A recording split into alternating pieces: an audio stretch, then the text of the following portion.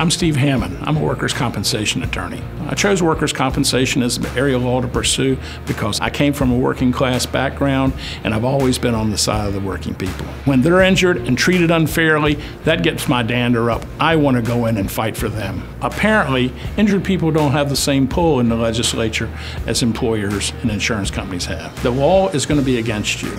The employee who's injured on the job is seldom treated fairly. And that's where we come in. We represent workers' compensation clients exclusively. They come to us, they get the expertise that we've developed over the years representing hundreds and hundreds of workers' compensation claims. The other side always has a lawyer. So if you've been injured and you're going to a hearing, you should have a lawyer on your side too.